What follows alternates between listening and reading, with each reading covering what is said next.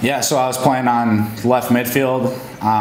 West played me the ball, and I saw their defense was playing a pretty high line. And I knew David and Greg were going to be making that run through, so I just played the ball over the top.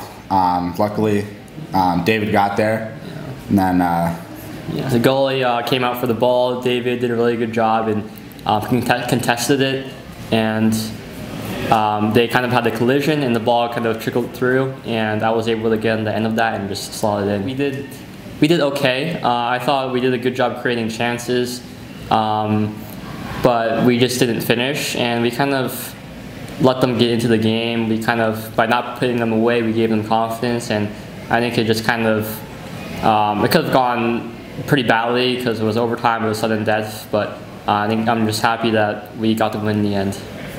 Yeah, it's great. We're happy to start 1-0. Last season we were 7-0 in NEWMAC, and we're looking to do that again.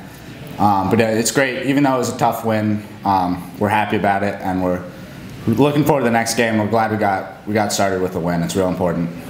Yeah. So starting as a freshman for the first time was a little nerve-wracking, but you know, the defense did a good job making me not have to do too much, and the decisions I did have to make, I was pretty confident in them, and was glad to help the team out and step up where I needed to.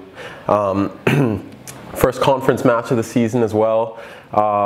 An Emerson team that in the past I know they'd not had as much trouble with, so going into overtime raised the stakes even more, and I was glad that the offense was able to come through and defense was able to keep a clean sheet. So the transition from high school to MIT soccer has been pretty drastic. Just the speed of play. I did play for a high school which was very competitive in its league, but I think stepping into the game was really intense, and the expectations are just that much higher. So yeah, definitely something I didn't take for granted.